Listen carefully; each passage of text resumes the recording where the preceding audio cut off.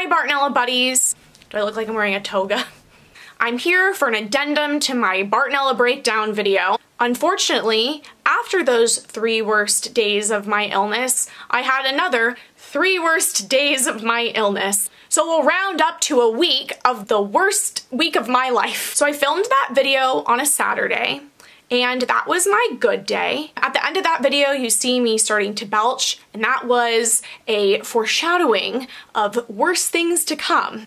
The next day, Sunday, I took my AM steroid, I took my midday steroid, and about 4 hours into my midday steroid, so halfway through how long it was supposed to last, I started to belch again, and I was really freaked out. Also, at this time, because I had been on IM steroids for about a week, and then I was doing 3 IM injections a day, I was starting to look and feel like a pincushion.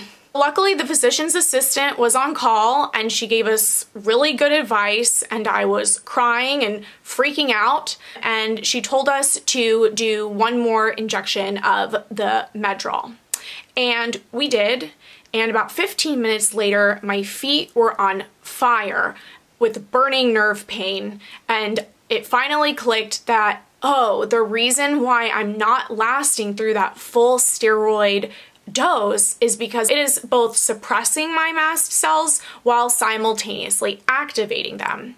An hour into the Medrol dose, I didn't have any burping relief at all. We called the physician's assistant back. She was like, yeah, I wouldn't recommend doing any more steroids. And I was like, okay, time to hit that Benadryl. So I took a lot of Benadryl. Don't try this at home. I have been given permission by my doctors to take quite a fair bit of Benadryl. At the dosage I was taking, I did hallucinate a bit. It brought me back to some very bad college highs. But it did stop the belching. And so I was sitting in my mom's bed like this, and I would close my eyes and I would start to hallucinate, and the hallucinations were really scary. There was blood, and then I would open my eyes, make sure that it really was a hallucination, look around, and then for about 2 hours. I finally was able to go to sleep. I woke up in the middle of the night to go to the restroom, and I said go to the restroom. I always say to pee. I woke up to pee. Who do I think I am? So I woke up to pee. I took another Benadryl. A couple hours later, I woke up with so much belching and pain. I was dying again. I took more Benadryl. It calmed back down. This was now Monday morning, and we went into the doctor's office, and we got permission to stop the Medrol cold turkey if that's what I thought was best.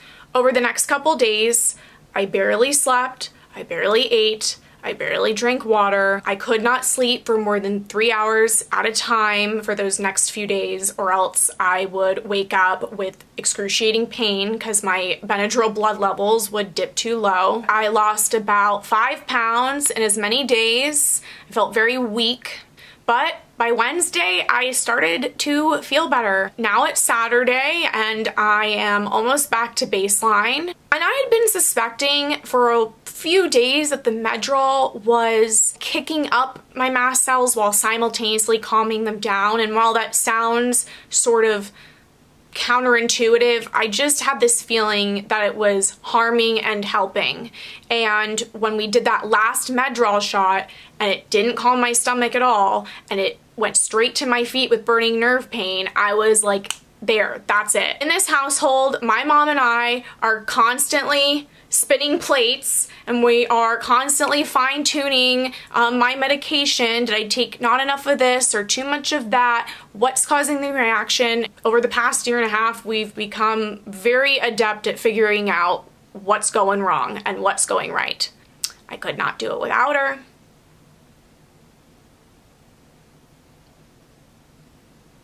You don't have to.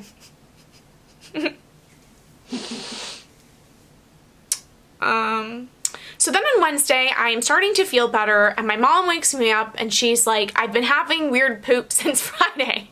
And in some mild COVID cases, some people only have GI symptoms. And after all that we had been through, I was like, are you fucking kidding me? My mom went and got a COVID test. We isolated from each other in our house. My mom got Piper in the divorce. And what that meant was I needed to prepare every meal for myself, and I still can only stand for 15 minutes total a day. So what that means is if I take an 8-minute shower, now I only have 7 minutes on my feet. And if it takes 30 seconds to walk from my bed downstairs to the microwave, well, now I only have 6.5 minutes on my feet for that day. And if I exceed that 15-minute allotment, I have a lot of nerve pain in my feet. We knew the probability of her having COVID was super low because we've been super safe, we've barely gone out in a month, but we also couldn't think of a whole lot of illnesses that only give you diarrhea for 5 days. The next day, the test came back negative, but then knowing what I know now about testing, I'm like, okay, well, how much can I trust that test? And we asked her doctor what the false negative rate was, and even though she was super nice, she didn't really know. So we kept apart from the house for 24 more hours, my mom's diarrhea subsided, and my sanity returned. I needed that like a hole in the head. And so now I'm just waiting for my stomach to calm down and get 100% back to baseline before I try the next thing to fuck me up. And I want to thank everyone that watched that previous video with me crying, and all your kind words about that video meant a lot to me. And I'm glad that I, shared that with you guys.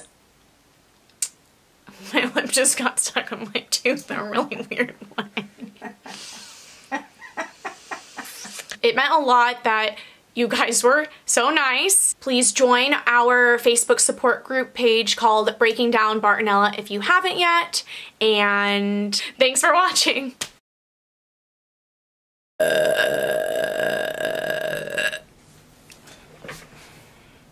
That one tasted like cabbage. It's not assorted fruit. Assorted fruit. I saw assorted fruit.